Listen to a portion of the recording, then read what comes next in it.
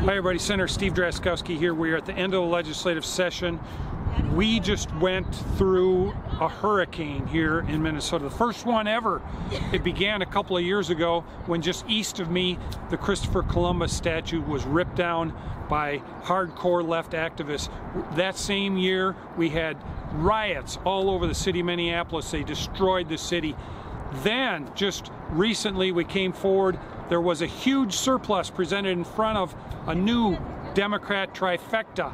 And not only did they spend that full $19 billion of surplus money, they raised taxes another $8.5 or $9 billion on top of that. All of the radical left wokest stuff that they brought forward, and they rained it on the state of Minnesota. We've made it through the hurricane. Now it's time for Minnesota to recover.